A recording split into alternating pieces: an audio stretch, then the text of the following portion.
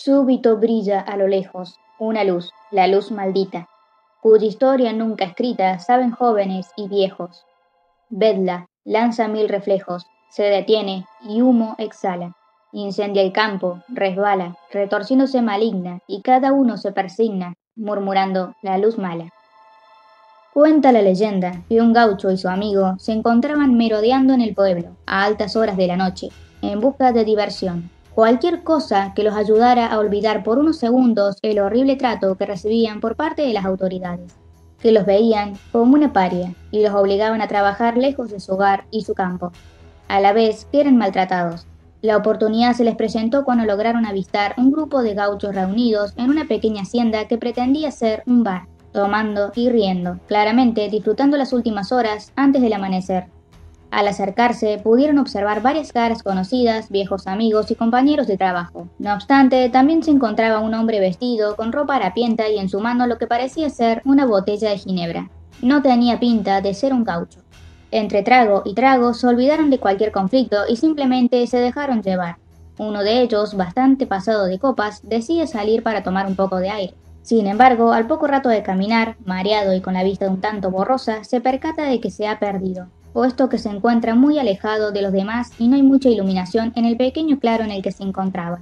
Apenas piensa en darse la vuelta cuando recibe un fuerte impacto en su cabeza y cae violentamente al suelo. Su amigo, también pasado de copas, pero no tanto como el otro, decide buscar a su compañero ya que sospecha que se ha perdido debido al estado en que salió del pequeño bar. Luego de caminar una eternidad para su mente borracha, se topa con algo que nunca jamás imaginó. Es decir, a su amigo desplomado en el suelo, inmóvil y con una botella de ginebra rota tirada a su lado. Al acercarse, pudo ver que le faltaban algunas prendas de ropa y sus bolsillos estaban vacíos. Semejante acto de sacrilegio por unas míseras monedas. Furioso, su amigo se voltea, decidido a buscar venganza, cuando de repente el claro se ilumina ligeramente a su alrededor. Confundido, gira para ver la fuente del repentino fulgor, para ver por un efímero segundo la silueta de su compañero, brillante y traslúcida, convirtiéndose en una pequeña esfera de luz, flotando por encima del suelo. Asustado, retrocede con la intención de escapar, pero un susurro proveniente de la luz lo detiene, y dice: «Espero no te lo estés creyendo. Esta pequeña historia me la acabo de inventar, pero hey, no me alejé de la leyenda verdadera». Pues verás, este relato se ha transmitido de boca en boca, de generación en generación, desde los unitarios y federales y los reconocidos gauchos hasta la actualidad.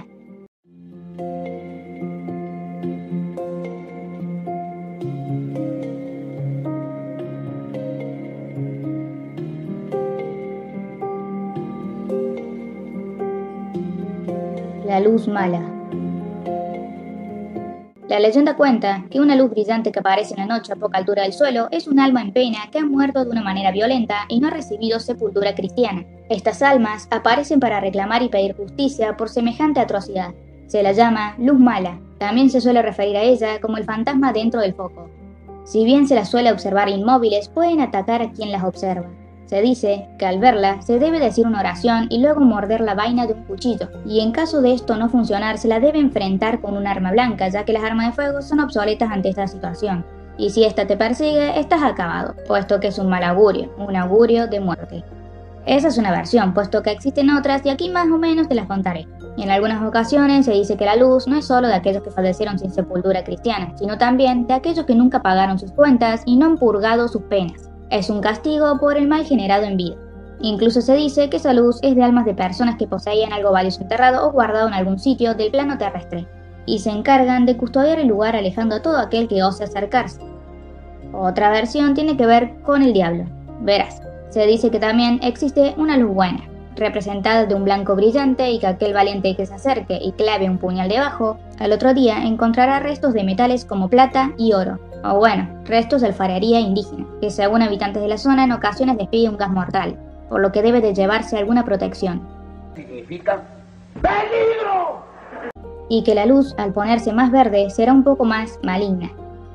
Oh, les traigo amor. Y si esta es roja, ya mejor prepárate para conocer a San Pedro. Según dice Hipólito Marcial Rojas, un farmacéutico, médico, político, etc. La vieja confiable. La luz blanca que aparece en la falda del cerro es buena. Donde entra hay que clavar un puñal y al otro día ir a cavar. Va a encontrar oro y plata. De la luz roja, huyan o recen el rosario. Se dice que es luz mala, tentación del diablo. A la luz mala también se la suele llamar farol de mandinga. Mandinga es el nombre que se utiliza en Argentina u otros sectores latinoamericanos para referirse al diablo. Se dice que el día 24 de agosto, es decir, el día de San Bartolomé, es cuando el diablo se libera de sus cadenas y se encuentra vagando libremente esparciendo el mal por donde quiera que vaya, y la luz se vuelve más brillante tentando a quien la vea. Por ello, ese día en específico es mejor no salir del hogar y si alguien lo hace, debe llevar un puyo, una manta de lana, esto para evitar respirar el aire que está lleno de alta toxicidad que provoca el fuego infernal.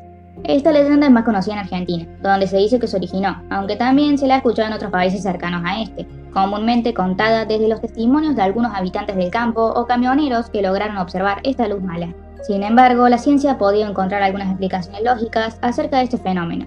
El llamado fuego fatuo se produce como fosforencia debido a la descomposición de los cuerpos o cualquier otra materia orgánica que ahí se encuentra enterrada en poca profundidad. Y una posible explicación que dé respuesta al hecho de que esta luz te persigue es debido simplemente a un reflejo visual. Algunas personas dicen haber visto esta luz en cementerios, pero que solo fue por unos pocos segundos y de reojo, ya que luego desapareció. Existen testimonios de personas que han visto estas luces y aseguran de que la leyenda es verdadera. Si es verdad o no, eso ya depende de cada uno. Y esta fue la leyenda de la luz mala.